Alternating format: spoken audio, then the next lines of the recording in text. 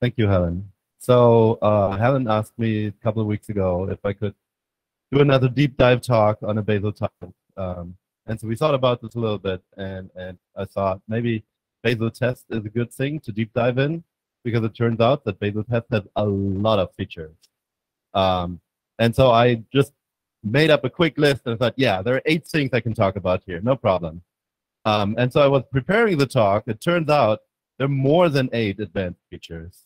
According to the Bazel documentation, there are 13 at least. I may have missed some. And then as part of the preparation, I also tried out every single feature to make sure that it actually works as I'm talking about it here. And it turns out some of them don't work that way. So the number of useful features is around 9-ish. So that's why I had to adjust the title a little bit. Yes, for those who don't know me, I have to put up this background slide here. I'm contributed to Bazel a little bit, just 10 years or so.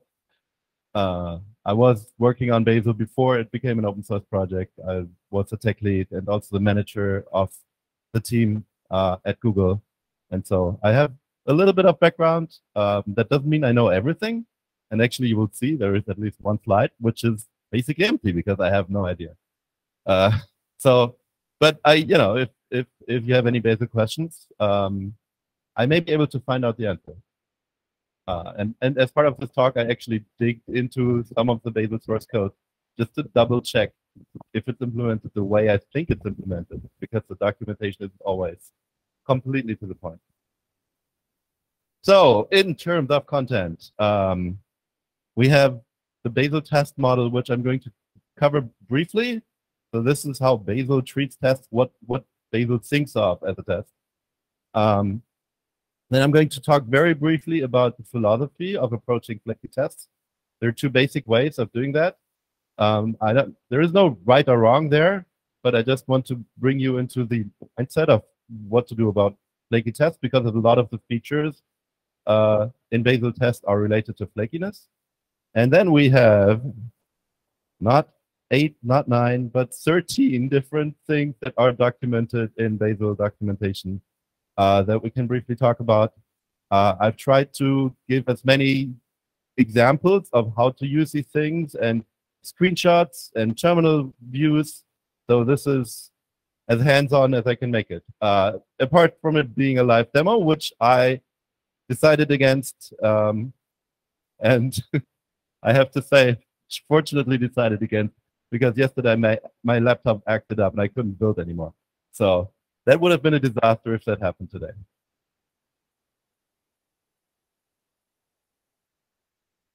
All right. So when we talk about Bazel tests, Bazel is a build system. What does it do with tests?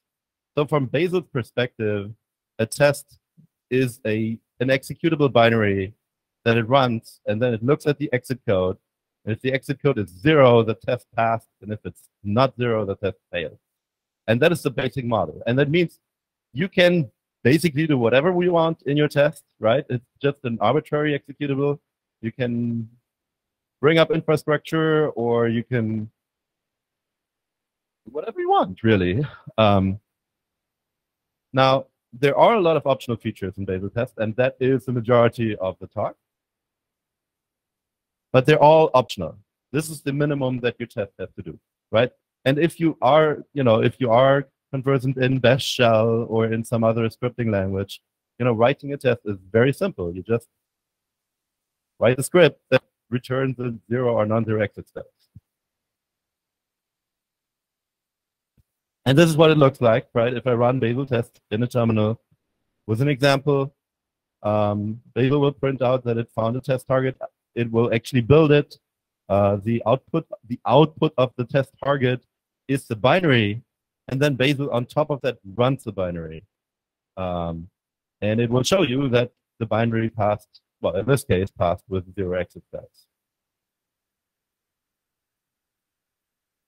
Sometimes test targets have more than one output. So, for example, if this is an SH test, there would also be a second file here. I omitted some of the details to make it clearer what's going on and to put a focus on what is important and what isn't important. And then, of course, you could have a UI which could show your test results. This happens to be the EngFlow UI because, well, I worked there. Sorry. This is an overview of the build. In this case, I didn't just build a single build target, but I actually built an entire subtree. You can see at the top, I built //java/... And then we have sort of the list of targets that were built. There are actually 2 targets that were built, only one of which was a test. And then we can look at the test results and the test path. Perfect. Now we can open up the test. We can sort of bring that test result to like maximize it at full screen. And I did that for all of the future slides. I'm not showing the overall build status anymore, but I'm always focusing on specific test results. So you can see what happens here. This is already a little bit advanced, right? This is more than a basic test. It actually had some of the advanced features that we're going to talk about, but this is basically what it looks like. So what else is there, and how can Bazel Test have optional features? So the optional features in Bazel Test are pretty much all designed such that Bazel Test sets a number of environment variables that the test can use to do something interesting, to generate specific output, to generate structured output, unstructured output, and a number of other things. And you can see these environment variables if you run Bazel Test with the -s flag, which is the shorthand for -- subcommand. Is there an S at the end? I don't know. -s is the shorthand. Now, actually, when you pass -s, it will give you every single action that Bazel runs. So if you do this for a large tree, you might get a little bit inundated with output. If you do this, if you really want to see this, for a specific example test, I recommend only passing the single test that you're interested in at that time. And so we can see some of these environment variables. There are actually more that Bazel sets, but these are some of the ones that are important for the advanced features that we have. We're going to go into these in detail in the rest of the talk, right? You don't have to memorize them.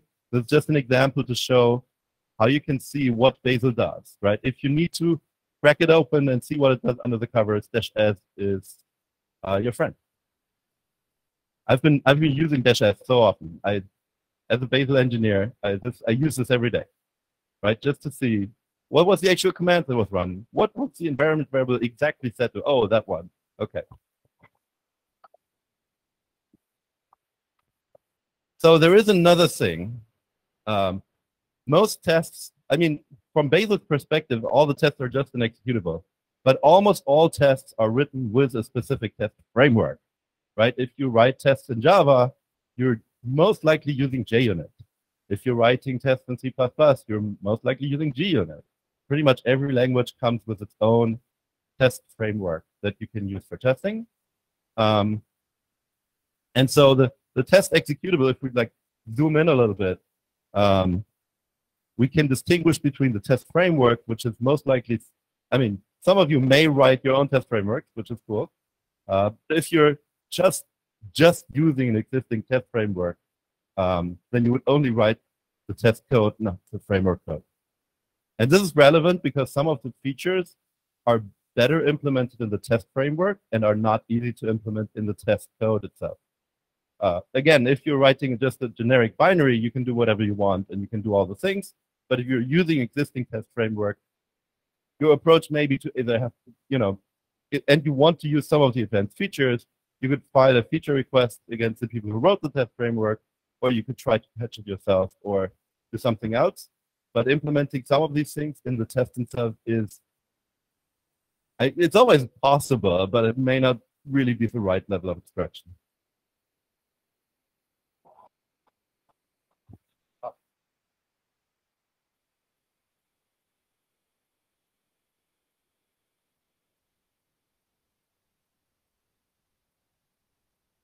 Okay, so let's briefly talk about flaky tests. Everyone has seen flaky tests, and they can be very painful, especially the larger an organization, the more painful they usually are. And there are two basic approaches, sort of philosophical approaches to tests, to flaky tests. One is we don't allow flaky tests. If something ever flakes, we find a bug immediately and we fix it right now. Drop everything else and fix it immediately. And that works. There are people who do this successfully. Don't think this doesn't work. This does work. Absolutely. And this was from Bazel, you know, when I started to work on Bazel, this was sort of the opinion I came in with. And over time, you know, working in a very large organization, I realized that this isn't necessarily this isn't necessarily the right approach for every organization, especially for very large organizations where people run tests that they're not directly responsible for, that they didn't write themselves, that are written by some other team on the other side of the planet, right?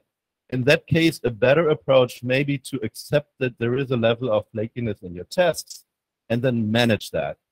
And there are features in Bazel that were specifically added to support the management of flaky tests.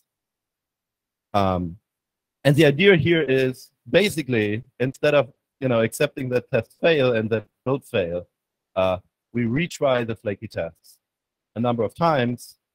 And if it passes at least once, we say, yeah, that's fine. We'll not look into it any deeper.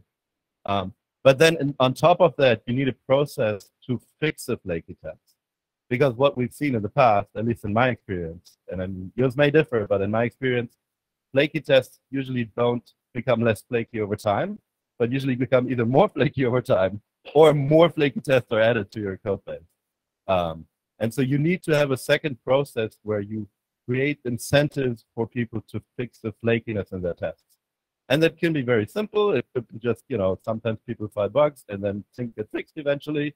Or you could have a flakiness week where you just get together for a couple of days and say, okay, this time we're going to fix all the flaky tests. Good luck. Or you could have like a high score, like a score list. This is the most flaky test in the company. You could even like put a number on it, right? This is causing 10% of builds to fail, or 10% of pre-submits have this flaky test, that it's causing this much, lost productivity in the company. It doesn't have to be an exact number, but we can get an idea, right? And some tests are better than others. And so that you can use that to prioritize which tests to fix. And you can also use that as sort of a little bit of a gamification where you say, the top fixers will, I don't know, get gummy bears, or, well, that works for my kids. Maybe not for everyone, but there you go. All right, and with that, we get to the first advanced test feature, and it is premature exit detection. So what is it? Sometimes you have code that calls system.exit or exit, depending on language.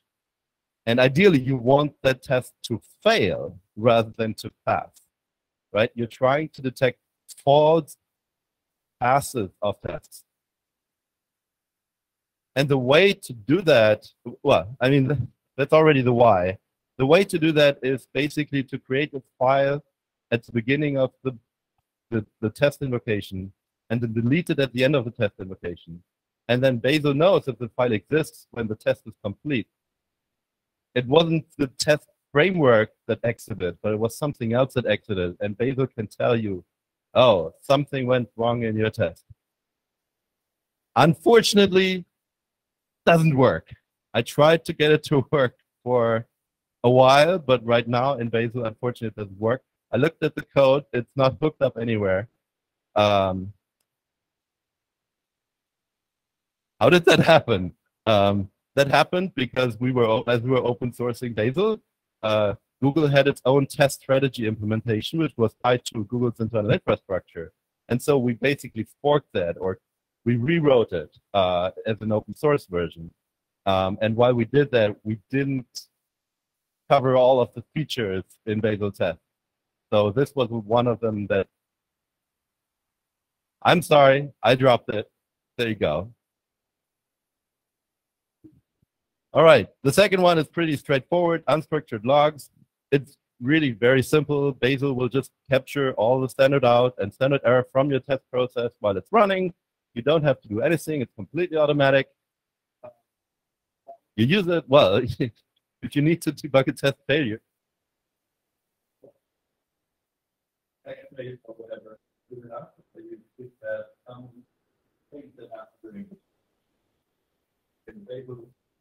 Terminal output, and the way to use it is just write stuff to standard out and standard error. That's it. So I don't have any examples for that because it's really so straightforward. Structured logs. This is the quote from the documentation. The structured split logs, whatever that is exactly, is an absolute path to a private file in a writable directory where you can write log splitter protobuffer log file. Unfortunately, I couldn't find the protobuf file for this, so I think it's not open source. And Bazel also doesn't do anything with this. And certainly, I'm not exactly sure what this actually does. I think, if I remember correctly, that you can use this to split the log into the logs for different test cases, right? If your test executable runs 5 or 6 or 10 or 100 different test cases in the same test executable run, and they all write log output, right? In many cases, you just get the log output for everything as a giant file, right? And with split logs, you can actually associate each part of the log output to each test case that was running at the time, which can be very useful, except it doesn't work. Sorry. Yeah, on a related note, I hope that a year from now, we can hold this talk again. And it will not be 9, but it will be 13 working features. That's one of my goals for the next year. There, I said it. All right, and with that, we come to the next structured output, which is test XML files. And some of you may have seen those already. There is a myth that these were invented for JUnit. They were not invented for JUnit. They were invented for Ant. Ant was running JUnit tests, and it wanted to have a structured output for the test results. And so they invented the XML format. Now, the good thing is, at this point, this is supported by a lot of different CI systems. It's basically an industry standard. Pretty much every test framework supports it. I mean, JUnit doesn't support it, which is funny. But if you're running Java tests with Bazel, the test runner that ships with Bazel actually generates test XML output format. GUnit supports it. Plenty of other languages support it as well.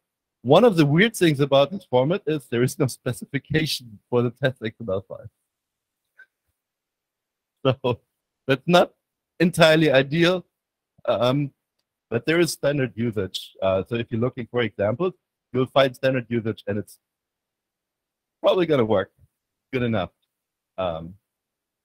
We had one customer that was generating test XML files that was using some esoteric features in test XML files. And so we had to adjust our own browser for it to actually work with that. So what can Bazel do with that? So if you run Bazel in a terminal, what you can do is you can set test summary equals detail.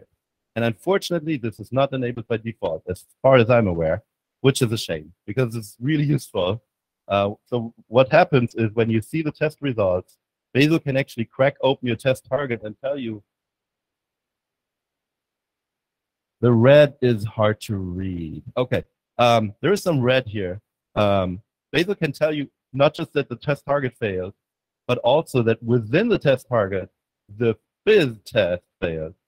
This comes from the FizzBuzz coding problem, which we've used for our example tests here. And then, of course, it can also tell you that there were more tests in this class. There were actually 4 tests, 3 of them passed, 1 of them failed. And again, if you look at the UI view, the UI will actually sort the failed tests to the top, so you get immediately, yeah, this is the failed test, right? If you have not just 4, but if you have hundreds of them, then having the errors at the top, of course, makes it a lot easier to read. And then if you you can see the sort of the diamond arrows here. That means you can actually like pop it open and pop it closed. So you don't have to look at everything at the same time. That's something you can do in a browser, but it's not something you can do in a terminal. At least not in today's terminals. I hear there are people working on advanced terminals, so maybe that will be possible in the future. And then, of course, once you fix it, all of them pass. Perfect. So next topic is test filters. In your test framework, usually your tests have names, right? In Java, it's the method name. In C++, you can give it a name. And sometimes you're working on something, right? And you have this one failing test, and you want to run it again and again to see if you can fix it. Now, let's say you have 200 test cases in your test binary, and each of them takes a second. Then it takes 200 seconds for all your tests to run. But you only care about this one test case. And test filter is one way to do that. So the way to use it is to tell Bazel, pass Bazel the test filter flag, which takes a regular expression. There are some caveats here, which is that, of course, every language has its own regular expression library.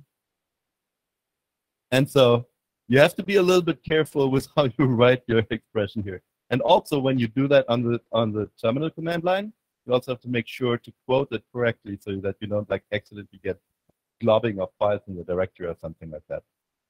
And in any case, what Bazel does then is pass that to the test framework or to the test executable by setting the test bridge test only environment variable. This is the only one that starts with test bridge. All the other ones start with test, except the one for XML output, which is just XML. It's a little bit inconsistent, but what can you do?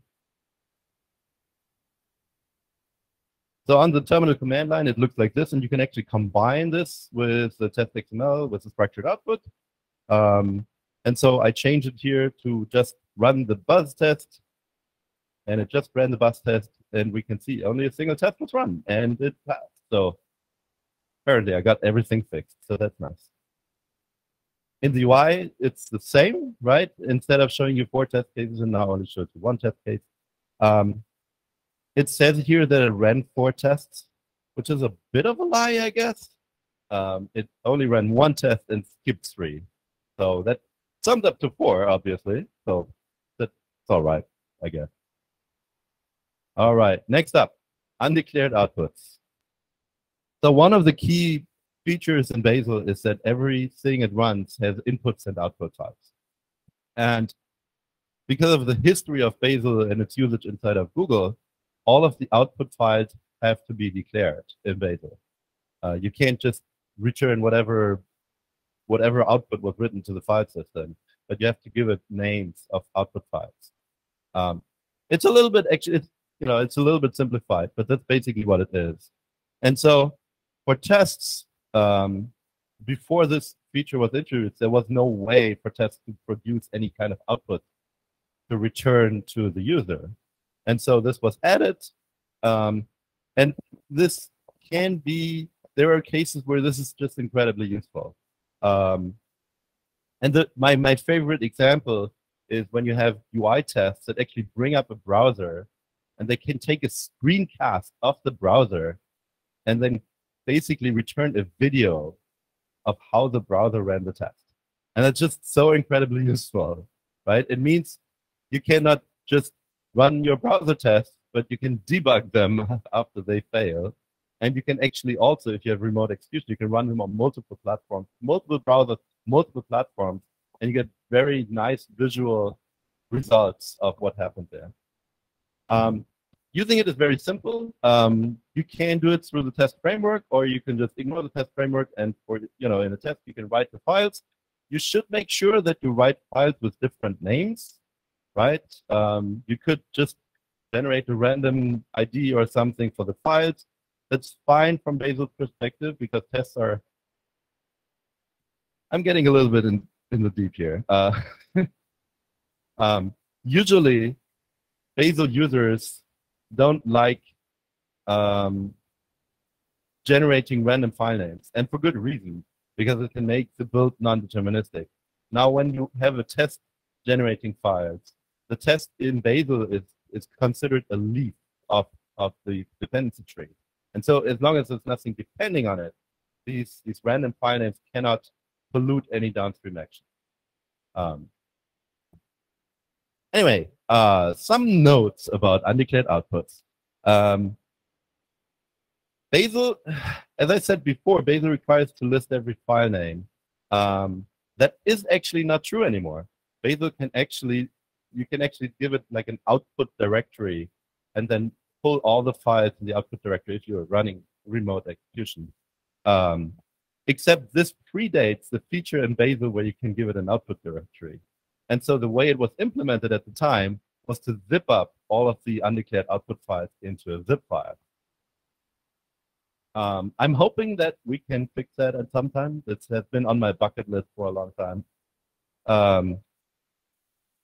There is a flag for that now. Thank you, Benjamin. Awesome. So maybe next time we can say it just works. And then, of course, if you have a UI, you can, hopefully the UI will do something useful with your undeclared output files. And as an additional feature, you can also pass back MIME type information. So, whoever receives the data can do something useful with it. In most cases, the file extension is probably going to be fine. Here's what it looked like in the terminal, right? We ran a test, and the test generated some undeclared outputs, and we have a zip file, and we can list the files in zip file. And in this case, I generated a fake data.json file and a fake screencast.mp4. Test warnings. Next up, number 7. Okay, sometimes tests do more than just test stuff. Sometimes you have linting tests, right? For example, and maybe the linter knows that something is going to change in the future and can tell you before it actually happens, right? Can give you a warning. This is going to break in the next release or something like that. Or sometimes your test framework can do that, or sometimes you can do dynamic analysis inside your test, right? You run some code, you do dynamic analysis on the code while it's running, and the test can generate a warning for that. And there is a test warnings output file, which you can write to. Unfortunately, the file format is undocumented, and Bazel doesn't do anything with the file right now. It does post it to the build event protocol. So in theory, if you have a UI that is attached to the build event protocol, it can do something useful with it. But I'm unfortunately not aware of any UI that does that today. So my recommendation right now is not to use it yet. But hopefully that will also be fixed in the future. Infrastructure failures, number 8. So now we're going more into integration tests. Infrastructure failures aren't something that should happen in your normal unit test. But once you start thinking about integration tests and thinking about bringing up extra infrastructure for your test, right? Maybe you bring up a VM in AWS, or you run a Docker container, and sometimes the tool that you're using or the library or whatever fails, and it's not your fault and it's something you can't easily fix, then the test infrastructure failure file is your friend. Again, this time the format is documented, just a plain text format with one line naming the component that failed, and then another line for the error message. Unfortunately, again, Bazel doesn't do anything with it. So not recommended right now. Hopefully that will be fixed in the future. Number 9, run files. So I said earlier that for Bazel, your test is just a single executable. And that's not entirely correct. In fact, Bazel constructs a tree of input files for your test.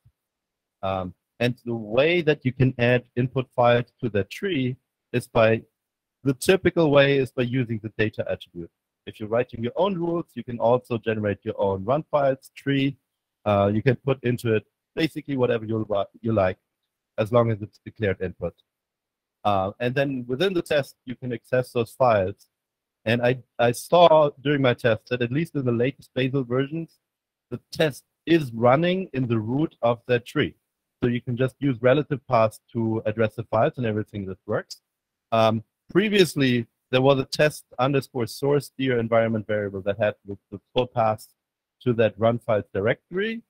But it looks like, at least going forward, that may no longer be necessary. If you're on an old Bazel version, you may need to check which of the two is actually, whether you need to use test source here or not.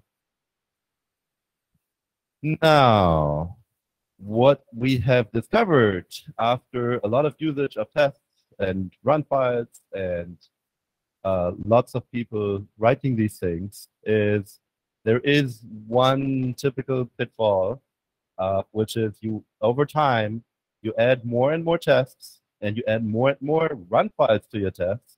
The tests become bigger and bigger. And each test comes with its own run files directory. Now, the run files directory only contains symlinks. Bazel doesn't actually copy the files, it only symlinks the files. But still means that you may end up with a very large number of symlinks, right? If you have 100 tests with 100 files, we're talking about, did I say 100 times 100 is 10,000 symlinks, right? If it's 1,000 times 1,000, it's 1,000,000 symlinks, right? These things multiply, unfortunately.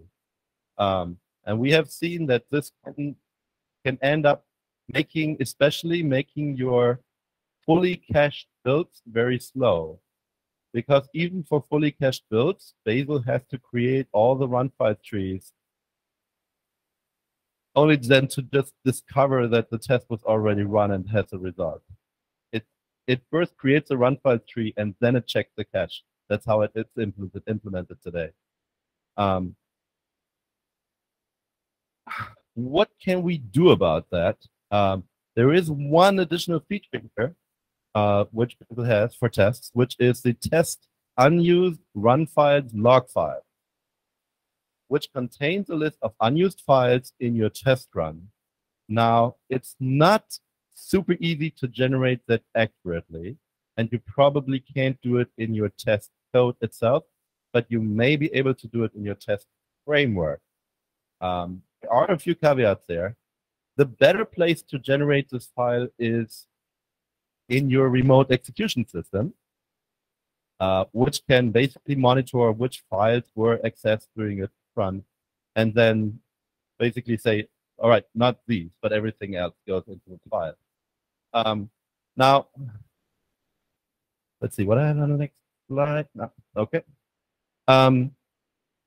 Unfortunately, Bazel doesn't do anything with this file. But if you generate it, at least you can look at it when you need to, or your UI can post-process it and give you insights about, what are the most common unused files in your run file trees. There is a question back there from Christian.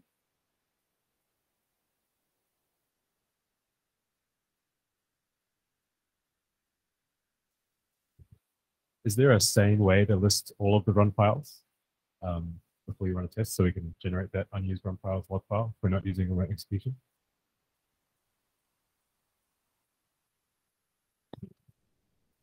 I'm not sure I completely caught that. The easy way to list all the run files in your test is to just run the find command in your source tree while the test is running. That's the easy way to get the list. That's what I always do, right? I write a simple shell test. I list all the files just to see what's in there. But you can do that in any language, right? It doesn't have to be shell. I'm just going to read it out. There's a question from Jesse Shulkin regarding what you just said before. Can this be alleviated by splitting test targets up with their own specific run files? Yes, absolutely. If you can split test targets and give them a smaller list of run files, then that's of course good. But what we see, unfortunately, is that you have like a low-level library that comes with a data dependency, and then you have a lot of tests depending on that, and the run files from that library end up in every single test that depends on it. And this could be something like Khmer dictionary. What? Why Khmer dictionary? The ICU Unicode library comes with a bunch of different language dictionaries, which are usually not used at all. but are still shipped for everything. And so the Khmer dictionary is one of the things that we found that was literally a lot of unused run files. But removing it from the ICU is not really possible because you don't know who's actually using it. And you may only find out at runtime. And then, of course, it depends on your policy. You have sufficient test coverage so that you can check if removing the file will break things or not. Another option is if you're using remote execution, you can set no build run file links. And the interesting side effect of this flag is it only applies to local execution. So if your Bazel no longer creates the sibling trees locally, but when Bazel runs a test in remote execution, the remote executor still creates those trees. And so the tests work just fine. Now, unfortunately, if you have some tests that are tagged as local, or you sometimes fall back to local execution, then those tests no longer work because they have no idea where the files are because they're not there. This is a little bit unfortunate, and I hope this is something we can fix at some point. The way that... Yeah, we got a question from Jesse again. Why does Bazel only check the test cache after building the run files tree? That's how it's implemented. Because running the test depends on building the run files tree. So it's just an artifact of how dependency checking works. Yeah, well, when I mentioned it in this talk, I thought, well, maybe we could do it the other way around. But it's not entirely straightforward because of some of the features that we'll get to. So the last thing I wanted to say on this slide is it's a little bit unfortunate that no build run file links works this way because Bazel actually knows that it's going to run your test locally, and it could figure out that if it's running the test locally, it has to create the run file tree, but skip the run file tree creation if it's not going to run locally. You could mitigate that with different run profiles or configs, right? For local tests and for remote. Yeah, you can do it manually, but of course that's not ideal, right? Bazel has all the information. Why doesn't it do it automatically? And in fact, inside of Google, the Bazel version that Google uses internally does do just-in-time run file tree generation, except the open source Bazel version doesn't do it. So I'm hoping that we can fix it at some point. I looked at the specific code that's doing it, and it's a big hack. And unfortunately, that hack we couldn't do in Bazel. And so I skipped it at the time and didn't implement it. But it was always in the back of my mind, how can we, what's the right way to implement it in Bazel? And unfortunately, we haven't gotten to it. Test sharding, number 10. Yeah, this is quite a long list. All right, so what is test sharding? It's a way to run the same test executable multiple times and set some additional environment variables, specifically test shard index and test total shards. Now, that sounds stupid. Why would you want to run the test multiple times? In this case, this feature specifically is designed to run subsets of your test cases in each shard, right? So let's say you have 4 test cases, each takes 10 seconds, coincidental example, and so your entire test run takes 40 seconds. Maybe you can run each test in a separate process. And if you have enough CPU, then it only takes 10 seconds. How to use it? This requires help from your test framework. Basically, you need to list all of the test cases in your binary. You have to sort them fully deterministically. And in particular, and I'm emphasizing this because it's a bug that we encountered, even if you have test cases with the same name, you have to sort them deterministically. Because if you have 2 shards and you split the order, then it's possible that you can end up in a situation where test cases are not run at all.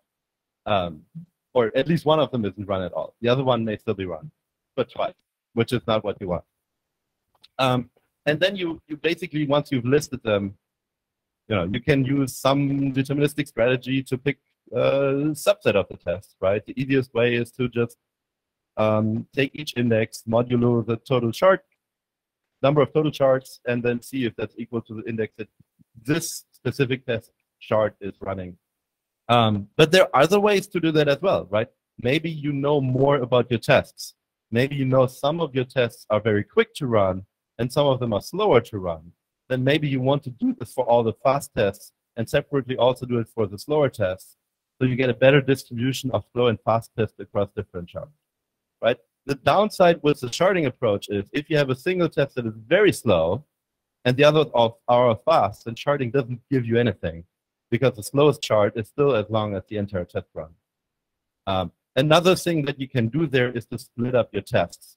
This is often considered a best practice, that you don't mix tests that have very different runtimes in the same executable, but you put your integration tests in a separate executable than your unit tests.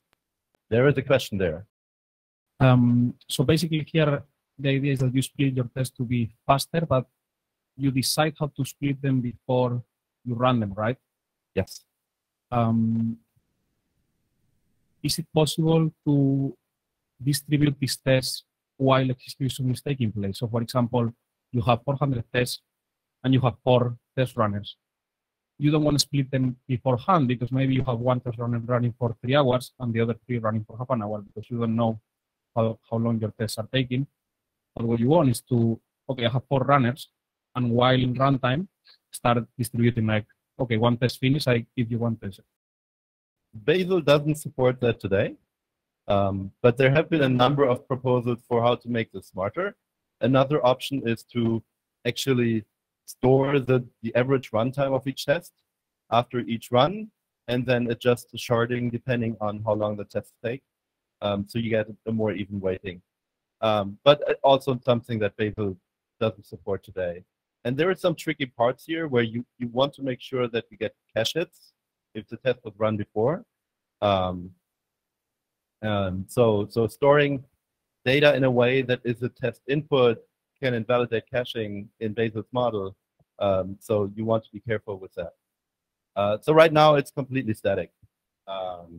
Another thing that people have done is to build an automated tool that goes over all the tests in your repository and automatically adjusts the sharding. Basically run the test a few times and automatically adjust the sharding, and then check that into the build file or into a separate data file so that can be used for test sharding.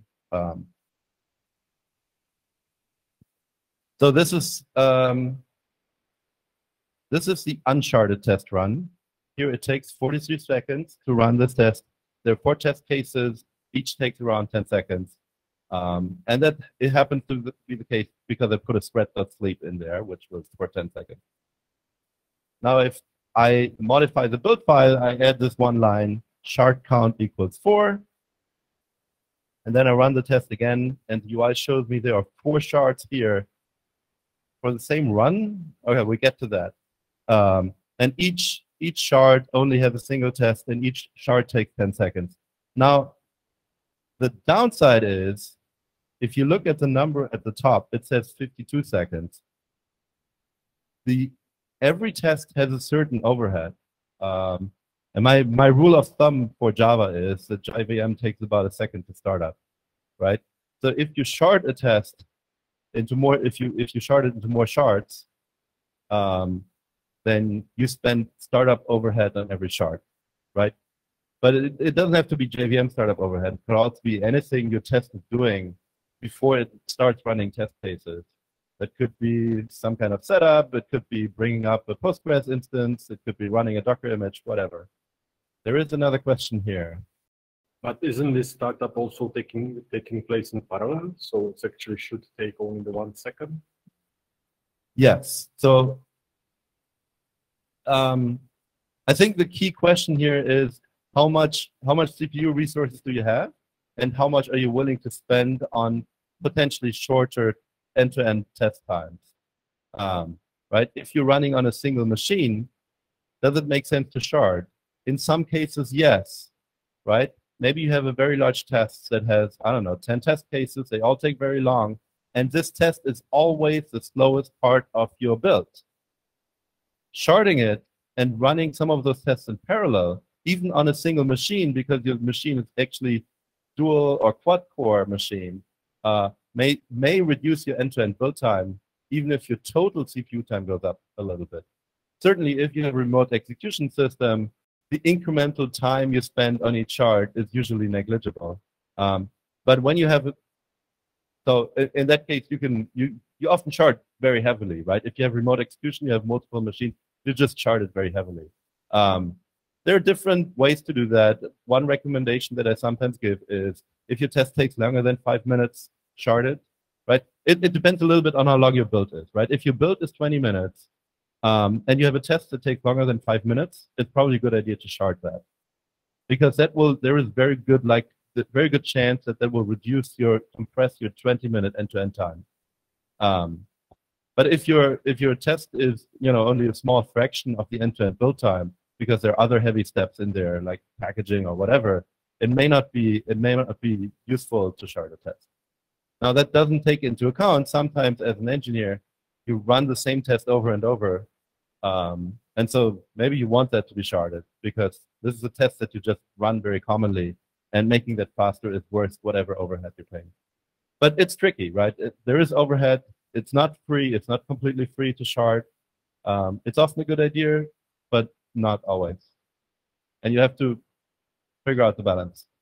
Number 11, runs per test. Wait, didn't we just talk about multiple runs? Okay, this is a different feature. This again runs the same test executable multiple times, and it also sets an environment variable. But in this case, it runs everything multiple times.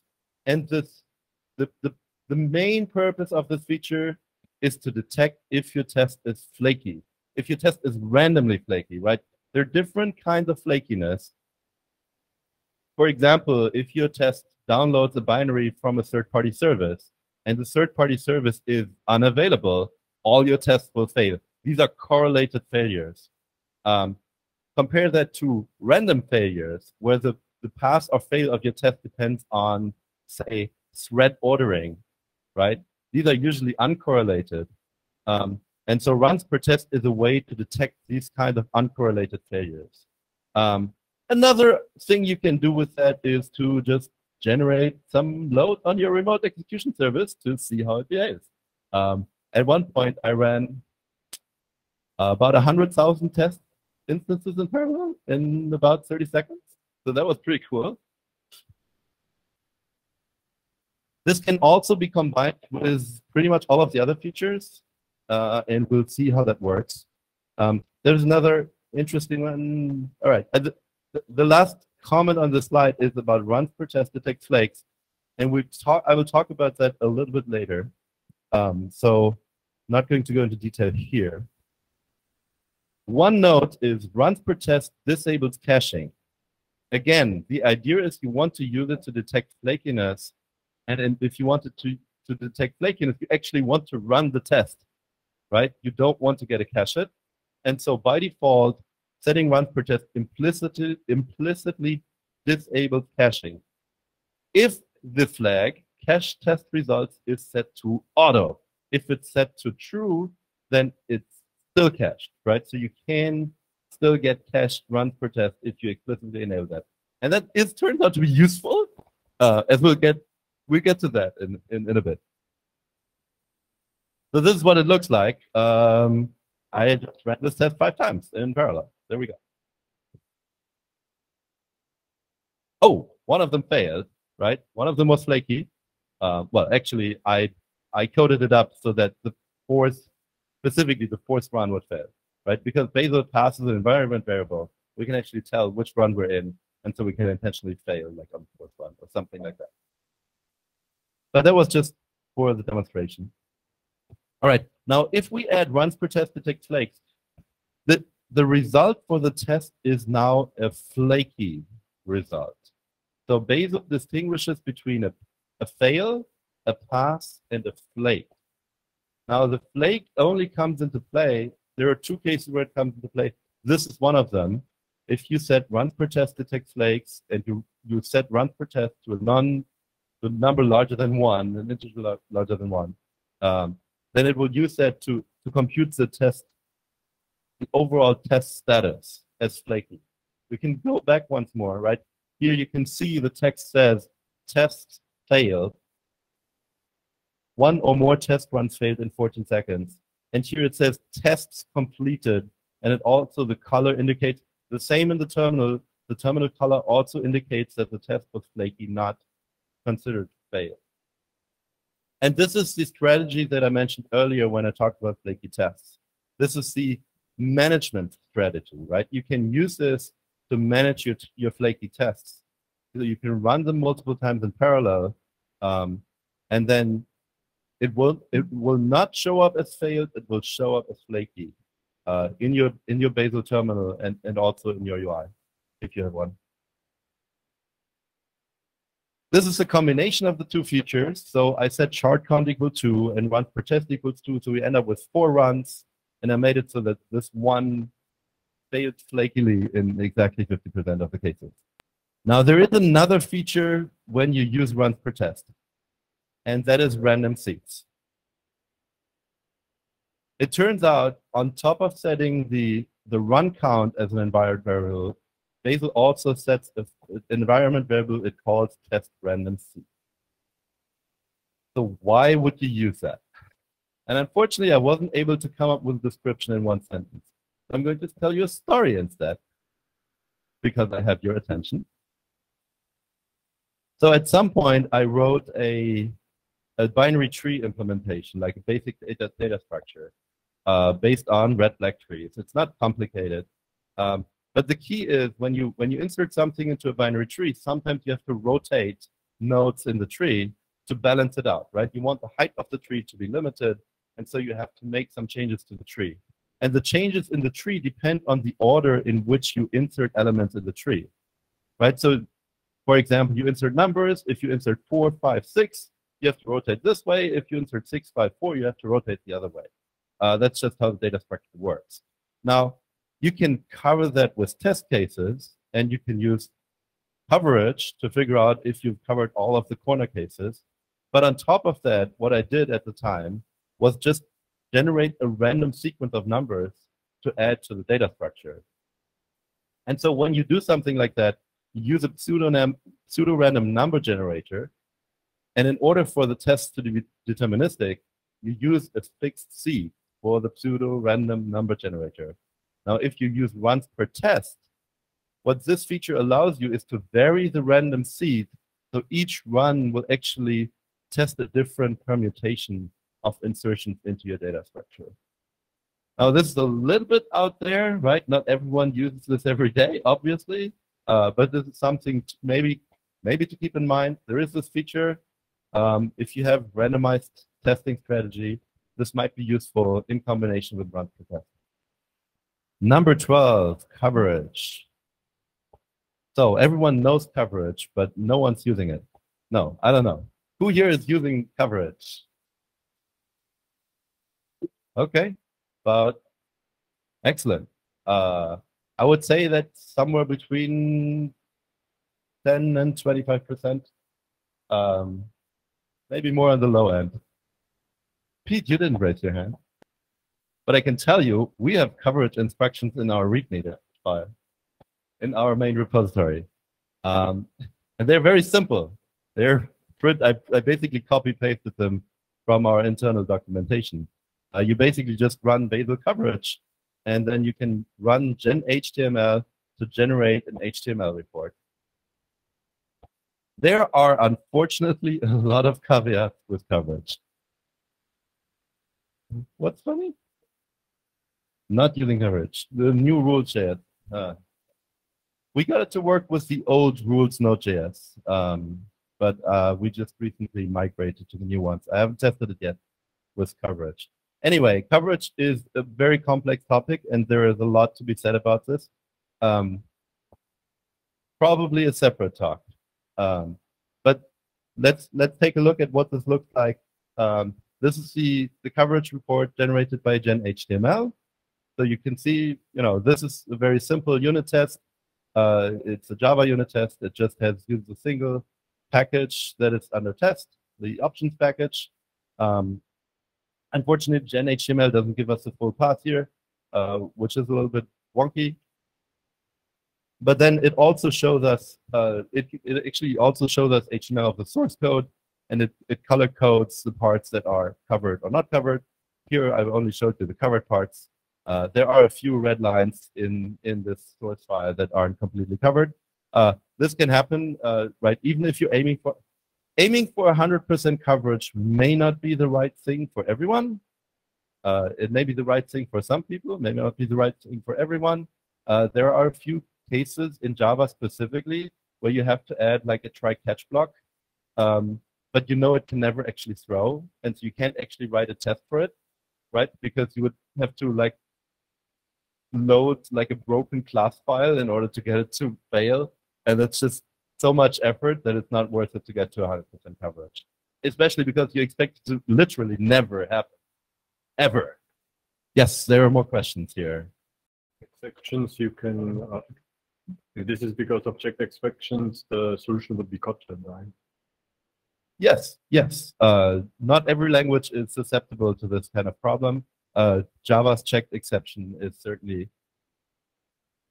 I like checked exceptions, but not everyone does, and it's certainly a question of how you use them. They're not always the right answer. So, first caveat of coverage is instrumentation filter, and this is the easiest one to get wrong, unfortunately, because Bazel guesses an instrumentation filter. Okay, I have to backtrack a little bit here. Why doesn't Bazel just compute coverage for everything? The reason is Bazel is used in very, very large code bases. And in some of these very large code bases, instrumenting everything with coverage is not possible. For C++, for example, the coverage is baked into the binary, and there are cases where the binary size goes from under 4 GB to over 4 GB and no longer fits into a 32-bit address space. So in those cases, you can either not run coverage at all, or you have to use a subset. And so Bazel has gone the way of saying, okay, we're always going to only instrument a subset of the code for coverage. We're never going to instrument everything. And so the way that was, so that's what the people on the team decided before Bazel was open source. When Bazel was made open source, this was adjusted a little bit. And Bazel guesses an instrumentation filter based on the top level targets passed on the command line. These, I don't know about you, but they were never the right targets for me. So what can you do? What you can do is, number one, is Bazel will actually tell you what the instrumentation filter was. In this case, I was running Bazel coverage test Java com EngFlow options, and the guest instrumentation filter is main Java com EngFlow options. And main indicates this is a standard layout for Maven project. Now, I also made the unfortunate decision to not use the Maven layout for this project. So there is actually no code that is covered by this instrumentation filter. If we were running with the default instrumentation filter, it would just return an empty coverage report. My recommendation is, and your mileage may vary, but my recommendation is, at least for smaller projects, is to put a default instrumentation filter into your Bazel RC. This happens to be the one that we're using. This depends on what the layout of your project is. If the default instrumentation filter works for you, that's of course fine. I'm not complaining about that. But it goes wrong. We've seen it go wrong more often than not. It mostly depends on where are your tests relative to your binaries. Some languages are different than others. In Java, you typically have a separate tree for your. Sorry, I'm talking about Java so much. I know people don't always like Java, but I've been doing a lot of Java development in my professional career, so I talk about Java a lot. In Java, typically the layout is to have the source files in a different tree from the tests, and so the guess is, wrong as often as it's not. Go is different. In Go, typically the tests are right next to the source code. C++ is a similar situation, but you may also have integration tests. And when you have integration tests, they are often in a different directory. And so Bazel cannot know which code you actually want to know about. On a small project, you can set this to everything. Try it out. If it works, that's great. If it doesn't work, then you will need to set it to something. Next one. Unfortunately, Bazel coverage doesn't work out of the box for remote execution. And we wrote documentation for how to work around that, at least for Java and C++, at least for the last few Bazel versions.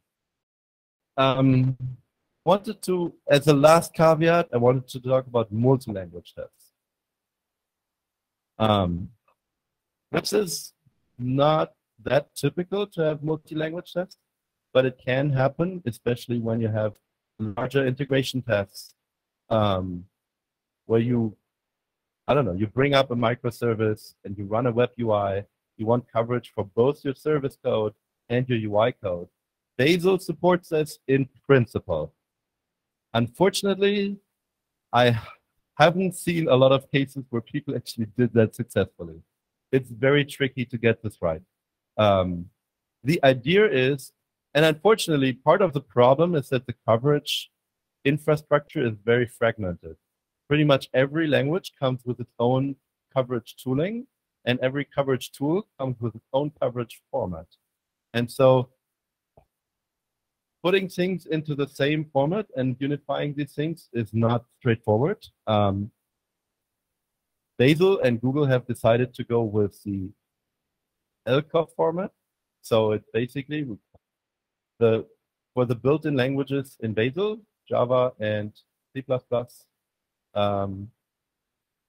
there is code already shipped with Bazel, which automatically converts your profile to LCOF format, and then they can all be merged as one. For Python, there was recently upstream Python LCOF support for the PyCof tool, and in the process of being upstreamed into Bazel, I believe. That's it about coverage. This could really be a full talk, but given that only 10% of people raised their hands, I'm not sure how interesting it is for the rest. The last one, number 13, flaky test attempts. This is again the strategy of managing your flaky tests rather than like finding bugs and fixing them immediately. And the idea is that you can retry a test. So if a test fails, all right, let me get back a little bit more. Sometimes you can annotate a test as flaky. And then you can set the flaky test attempts flag, which defaults to 3. And if your test is marked as flaky, then after the first run, if that run fails, it will run again. And so often until you have exhausted the number of attempts. And for more flexibility, you can also set a regex here, so you can set different numbers for different tests. This isn't something people typically do on the command line, but it could be done in a CI system. This is the use case for which it was initially implemented, where the CI system actually kept track of which tests were flaky, how flaky they were, and then specifically adjusted this number for different tests based on test history. But yeah, having all that infrastructure that's a fairly large amount of infrastructure in order to do that, which, as far as I'm aware, doesn't exist off the shelf today. Hopefully soon. So, should you use flaky test attempts or should you use run per test? Now, flaky test attempts are done sequentially, one after the other, and that can make your test take a lot longer. So, okay, sorry. We just had a question yes. from Alex remotely. What's the regex use case here? In the previous slide, I think. Or this slide, yeah. Yeah, the regex use case isn't necessarily that it's a regex. This flag, I mean, the regex you use here could also just be the full target name. And you can, on top of that, this is a list option. Both run per test and flaky test attempts are list options, so you can set them multiple times, and each time you can set a different test. The fact that it's a regex just means that you can potentially merge them together into a single regex, and then you don't have to list every single test target individually. There is another question. Jan. One test matches multiple regex. I think, I don't know.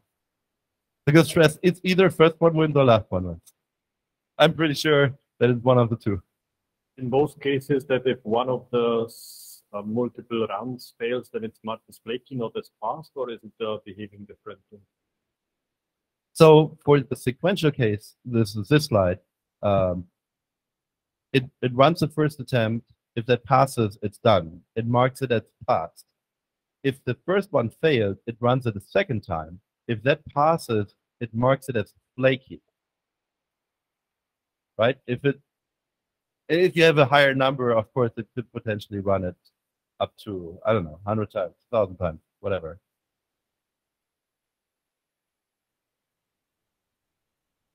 So in the first case, we're running sequentially, but running sequentially can be very expensive. An example we have seen is that we were using a test framework for iOS tests, and this test framework was at least partially written by Apple, and it had a failure rate where it just wouldn't start up. It would just hang. And we didn't have the source code. We had no way of fixing it. And this was causing, right when a test hangs, it means you only find out that it failed after the timeout of the test, right? And your iOS tests usually have a fairly high timeout. So if your timeout is 5 minutes, every one of these that hangs is a 5-minute run. And so if you happen to do that 3 times in a row, because it failed twice, you end up with a 15-minute time on your build. Oh, well, maybe not 15, but 10 plus an actual test run. And that was, at the time, for the builds that we were looking at, that was about half of the typical end-to-end build time, right? And that was just too expensive. And so we decided to use this interesting combination of flags. So you set runs per test, and again, you can use it regex based or not. Then you set runs per test. So this means we run the test multiple times in parallel. All right, number one. Then we said runs per test detect flakes. So if one of the runs passes, the test is marked as flaky, not as failed. And then we set the third option, which is experimental cancel concurrent tests, where the first test that passes cancels the other runs. So you can basically kill the test and get the resources back.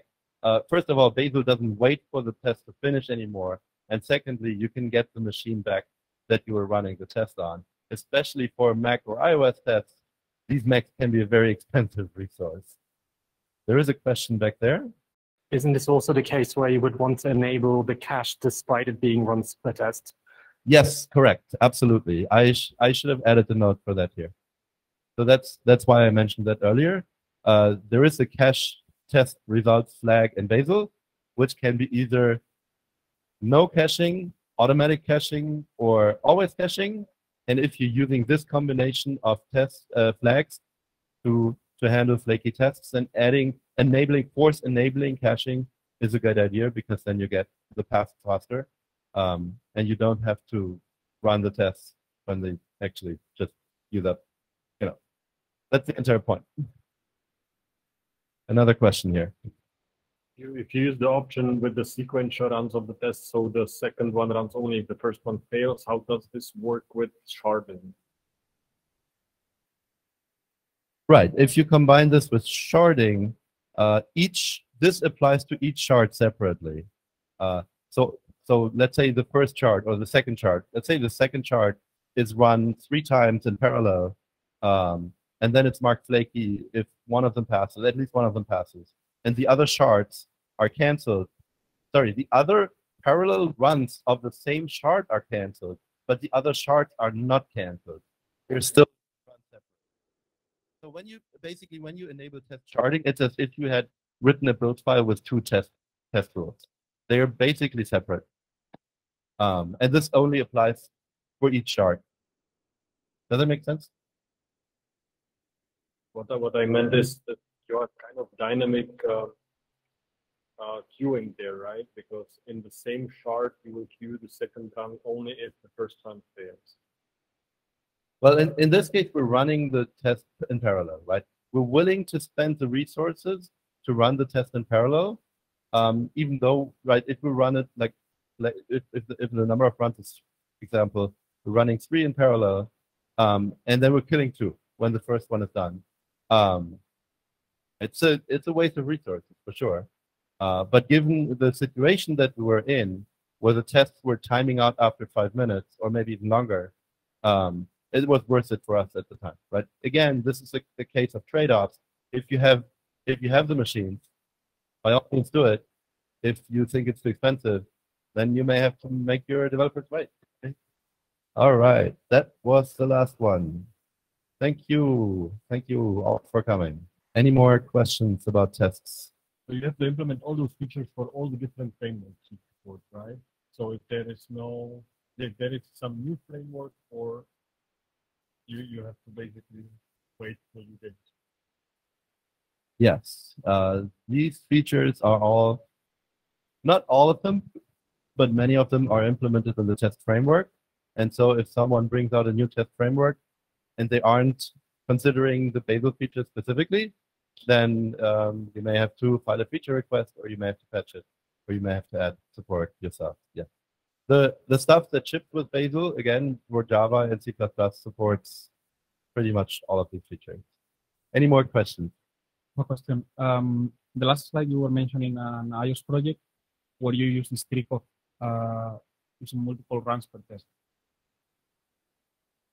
And you mentioned that it was happening in parallel. So if you put 4 there, you have 4 runs happening in parallel of the same test. Isn't that really slow? Because setting up the test runner for iOS specifically and starting a test can take a while. And if it's happening in parallel, you are eating quite a lot of resources. I'm asking because in my setup, I have tests set in series, one after another. So it kind of makes sense, because then you schedule the same test to run 4 times, and then the first one that succeeds will cancel the other one, but it will not happen in parallel. So you will not take all the resources when starting the test. So basically, yeah, do you experience that? Like, if you're running 4 in parallel, you're taking all of the resources, or not at all? Yeah, it's a question of trading off resources against the potentially developer time, right? One of the things you can do is you can try to figure out, is this, all right, this is way advanced, right? But in your CI system, sometimes you know that someone is waiting for these results, right? This is a pre-submit. The pre-submit, you have a pull request, you're running pre-submit, the pull request already has an approval, right? Maybe you've even enabled auto merge on GitHub. At that point, you know this is waiting for the test results, right? And so if you know that, maybe you can enable this and say, okay, I'm willing to waste some more machines on this so I get the results faster. Or you can also look at the current load on the cluster, and you can say, well, there isn't a lot of load right now. Let's just make it a little bit faster so that people who get up early have a nicer experience. Okay, so basically, it's because you are thinking on remote execution. Yes, yes. So the example that I talked about with the iOS test runner specifically was using remote execution, and we had a bunch of Macs, and they're not going anywhere.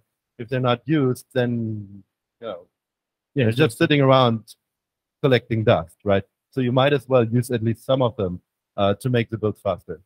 Okay, thank you. Yeah, we had a question from Jesse. Roughly how many languages support coverage presently? I know, I mean, I have successfully run coverage for Java, for C++, for Python, for Go, for JavaScript, although there are now new JavaScript rules that apparently don't support it yet. Kotlin is definitely covered as well. Pretty much any language that targets the JVM and uses the standard runner should just work with the Java coverage. because the Java coverage does runtime implementation of the class files. So basically, you get it for, if you target the JVM, you get it for free. Those are the ones that I can just talk about from the top of my head. I'm pretty sure there are more, but I can't think of any right now. So in terms of, so Frank Rosillo is asking, how usable is the overall support for Kotlin? How usable is the overall support for Kotlin? I don't know. Does anyone want to comment on that? Since we have people here, is anyone using Kotlin extensively? 2 years ago, it was pretty good. Yeah, we know that some very large organizations are using and improving the Kotlin rules. And so my expectation for Kotlin is that the support is, for Bazel at least, is very good. One thing that we have seen in the past is that the Kotlin compiler isn't quite as fast. There was actually a job listing from JetBrains looking for a compiler expert to make the compiler faster. At least I saw that like half a year ago or so. I should note that we do have the original Kotlin rules author here in the room as well. So if anyone's interested in talking to. Thanks for the reminder. There is another question. Like, last time I checked, the only way you could use workers with tests was by using the built-in Java rules. Is that still the case? And do you know if it's going to change anytime in the future? So the question is about test workers. I didn't talk about persistent workers today. I did talk about them in my last talk. The idea of persistent workers is that when you run an action, for example, a compiler, the compiler does a bunch of work at startup. You know, depending on which language it's for, it might load the standard library, might load other things. And throwing that work away is a little bit of a waste. And so ideally, you want to keep the compiler running. And the first language that we implemented that for in Bazel happens to be Java, in part because the Java compiler, the Java compiler that is written in Java has very high startup overhead and is a lot faster if you can reuse it. And our experience there was that this could make Java builds 4 times faster or something like that. And so we implemented that, and then it got adopted for other languages, and it's pretty cool. And then at some point we thought, what's still missing here, right? We're looking at the engineering like work flow where an engineer modifies some code, runs a test, modifies some code, runs a test. What about the tests, right? Sometimes test startup has a lot of overhead. Sometimes the test does a lot of setup. Maybe it runs a Docker container that it pulls from the internet or something else. And so we thought maybe we can use the persistent worker concept also for tests. And we built a prototype.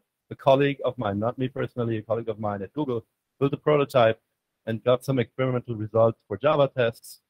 And it's basically what you expect from your Java, if you're a Java developer, it's what you expect from your Java IDE, right? Running the test in a separate process takes 2 seconds. Running it incrementally in the same process takes 10 milliseconds, right? It's literally several orders of magnitude faster. Unfortunately, the colleague who worked on it didn't ship a complete implementation and never finished the work and eventually left the team. And unfortunately, I cannot say what the Bazel team is planning to do with that code. The code still exists, at least parts of it still exist. But as far as I'm aware, it's not really usable right now, which is very unfortunate.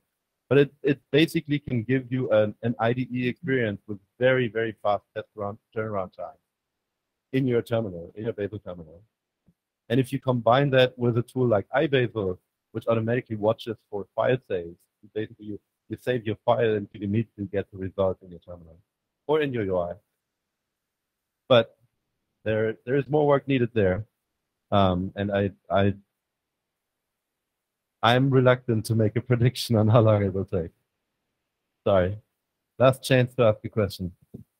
Are there other coverage reports available besides HTML? So the way coverage works in Bazel is Bazel runs the test, and the test outputs coverage data in some form. And then there is a tool that ships with Bazel right now that is run over the coverage data that can post-process it and merge it, right? If you have an integration test which actually runs multiple binaries in the same test, then you may have multiple coverage files. And so the idea is that this tool can merge all of them and then write them to a single output file. Again, as I said earlier, Bazel actions require that all the output files are named, and so it only has like one file where all the coverage data has to go, which is fine, right? We want to merge the coverage data anyway, so just merge it into a single file. That's fine. That part is fine. And then there is a second step afterwards where Bazel takes all of the coverage data from all the tests it ran and uses. I want to say it uses the same tool, but it's probably not true. It probably uses a separate tool to merge those. And then that's the output file from Bazel. There is code in Bazel to run a report generator like GenHTML, but that part of the code is not functional right now, and so it requires that you do it manually. Now, in principle, you can plug in whatever tools you want to do the coverage processing and merging. In practice, I haven't seen anyone do that for anything other than EngFlow. In theory, it can be done, and you can use pretty much any tool chain as long as you can generate, a unified coverage format, or you can, you don't have to get coverage for everything. Maybe you only want to get coverage for Go tests or only for Rust tests. It should be possible to use the language-specific tools to process the coverage and get a report out. But me personally, I've never actually tried that, and so I haven't seen it successfully done. There has been some work to make that easier to use. So as I said, originally Bazel could only have a single output file. There is an experimental flag in Bazel where it will pull back an entire coverage directory. So you're no longer restricted to a single file. You can have multiple files in there. You don't have to do the merging as part of the test action. You can just do it after the fact, offline, whatever. And so if you enable that, it shouldn't be too hard to get a coverage report with whatever tool you want. But you may have to convince Bazel to not try to merge anything. No more questions. Thanks, everyone.